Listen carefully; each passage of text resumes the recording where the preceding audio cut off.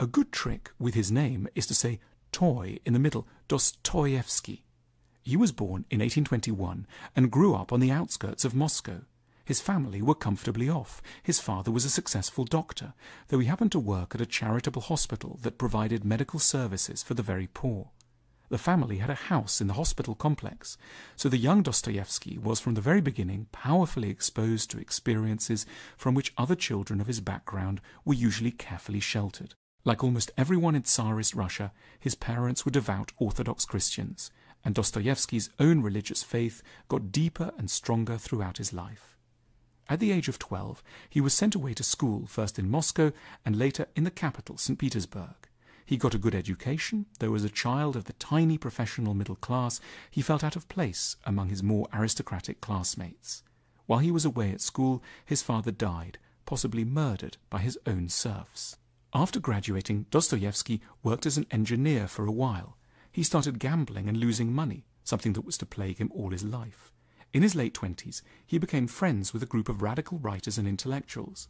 He wasn't deeply involved, but when the government decided to crack down on dissent, Dostoevsky was rounded up too and sentenced to be shot by a firing squad. However, at the last moment, just when the soldiers were ready to fire, a message of reprieve arrived. Dostoevsky was sent instead to Siberia for 4 years of forced labor in horrific conditions. It was only after his return from Siberia that Dostoevsky established himself as a writer. Starting in middle-aged, he produced a series of major books: Notes from the Underground, Crime and Punishment, The Idiot, Demons, and The Brothers Karamazov. They are dark, violent, and tragic, and usually very long and complicated. He wrote them to preach 5 important lessons to the world. Incidentally, the discussion of Dostoevsky's ideas does involve revealing the plots of some of his novels. It's not something that would have worried him because his books are written to be read more than once, but if it bothers you, this is the place to break off. Dostoevsky's first big book, Notes from the Underground, is an extended rant against life and the world delivered by a retired civil servant. This civil servant is deeply unreasonable, inconsistent, and furious with everyone, including himself. He's always getting into rows. He goes to a reunion of some former colleagues and tells them all how much he has always hated them. He wants to puncture everyone's illusions and make them as unhappy as he is. He seems like a grotesque character to build a book around. But he's doing something important.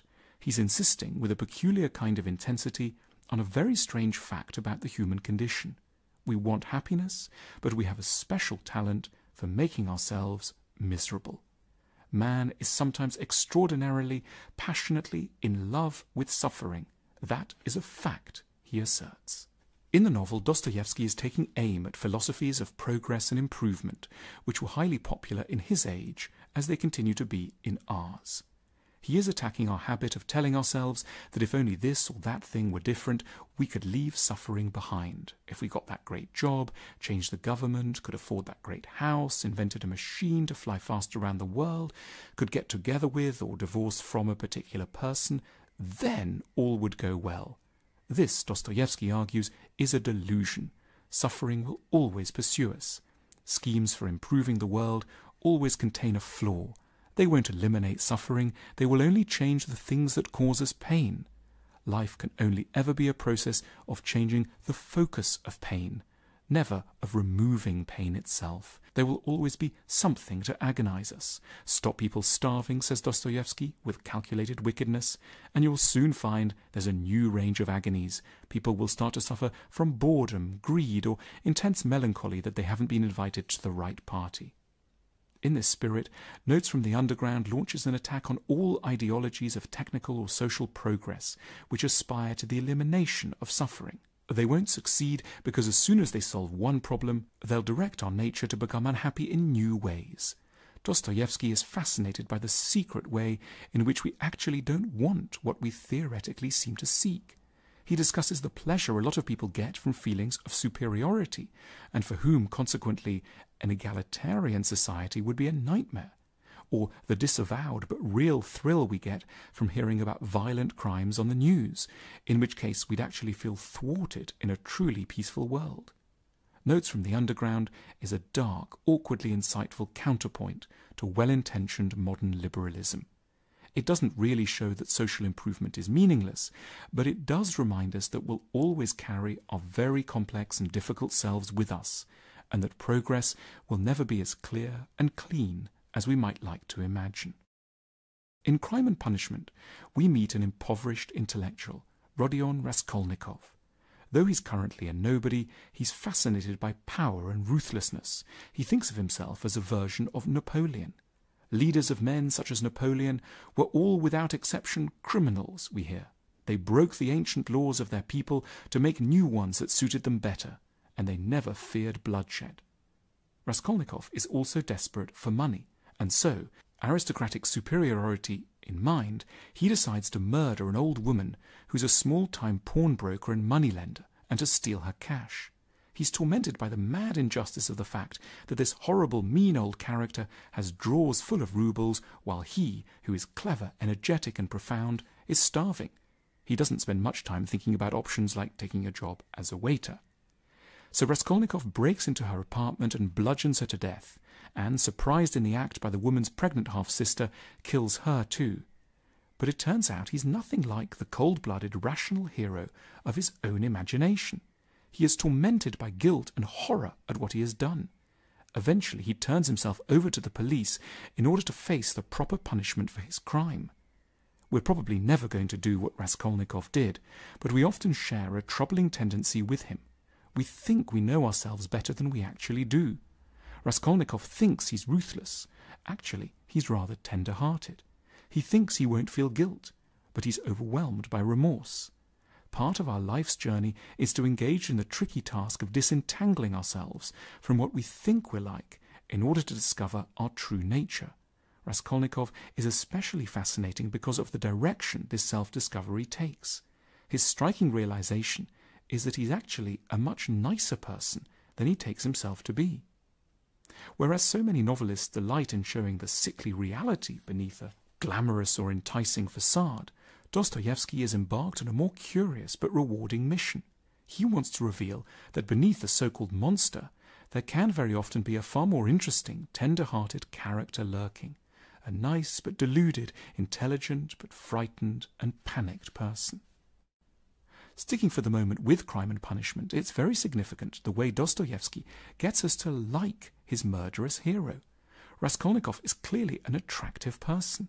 At the very start of the book, we're told, by the way, Raskolnikov is handsome, above the average in height, slim, well-built, with lovely dark eyes and dark brown hair. Dostoevsky throughout lessens the imaginative distance between us, who live mainly law-abiding and more or less manageable lives, and them, the ones who do terrible things and wreak havoc with their lives and those of others. That person, he is saying, is more like you than you might initially want to think, and therefore more accessible to sympathy. The idea that you can be a good person, do something very bad, and still deserve some compassion sounds maybe slight and obvious, until one has need of this kind of forgiveness in one's own life. This is where Dostoevsky wants to enter our inner conversation with ourselves, and tell us all about his character Raskolnikov, a serious, thoughtful, good-looking man who did worse than we have and still can be compassionately understood, as we can and must all be. This is Dostoevsky's Christianity at work. No one is outside the circle of God's love and understanding. Dostoevsky's next great book, The Idiot, takes off from his near-death experience before the firing squad. In the novel, he recounts what that was like. 3 minutes before his expected death, he is able to see life clearly for the first time. He notices the gilded spire of a nearby church and how it glitters in the sun. He'd never before realized how entrancing a glint of sunlight could be. He is filled with an immense, deep love of the world. You might see a beggar and think how you would love to change places with them so as to be able to continue to breathe the air and feel the wind. Merely to exist seems, at that moment of final revelation, infinitely precious.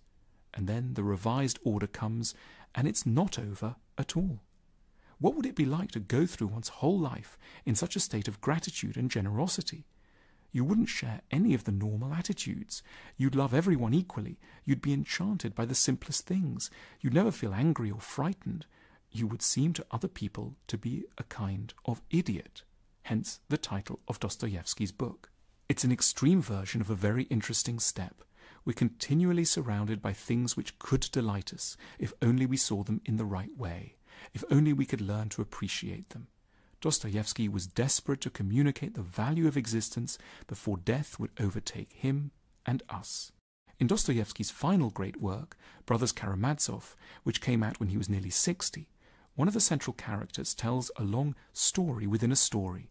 It's called The Grand Inquisitor, and imagines that the greatest event looked forward to by Christian theology, the second coming of Christ, has in fact already happened.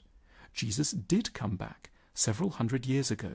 He turned up in Spain during the highest period of power in the Catholic Church, the organization established, in theory at least, entirely in devotion to him. Christ is back to fulfill his teachings of forgiveness and universal love. But something rather odd happens. The most powerful religious leader, the Grand Inquisitor, has Jesus arrested and imprisoned. In the middle of the night, the Grand Inquisitor visits Christ in his cell and explains that he cannot allow him to do his work on earth because he is a threat to the stability of society. Christ, he says, is just too ambitious, too pure, too perfect. Humanity can't live up to the impossible goals he sets before us. The fact is, people haven't been able to live according to his teachings, and Jesus should admit he failed and that his ideas of redemption were essentially misguided. The Grand Inquisitor is not really a monster. In fact, Dostoevsky portrays him as quite an admirable figure in the story.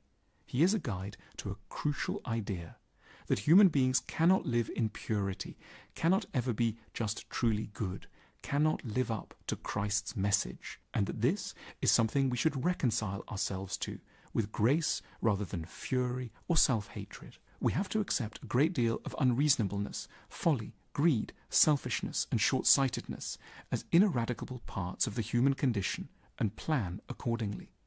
And it's not just a pessimistic thesis about politics or religion that we're being introduced to. The primary relevance of this thesis is as a commentary on our own lives. We won't sort them out. We won't stop being a bit mad and wayward. And we shouldn't torment ourselves with the dream that we could, if only we tried hard enough, become the perfect beings that idealistic philosophies like Christianity like to sketch all too readily. Dostoevsky died in 1881. He had a very hard life, but he succeeded in conveying an idea which perhaps he understood more clearly than anyone. In a world that's very keen on upbeat stories, we will always run up against our limitations as deeply flawed and profoundly muddled creatures. Dostoevsky's attitude, bleak but compassionate, tragic but kind, is needed more than ever in our naive and sentimental age that so fervently clings to the idea, which this great Russian novelist loathed, that science can save us all and that we may yet be made perfect through technology. Dostoevsky guides us to a more humane, darker truth, that, as the great sages have always known, life is and ever will be suffering, and yet that there is great redemption available in articulating this message in brilliant and moving, complex and subtle works of art.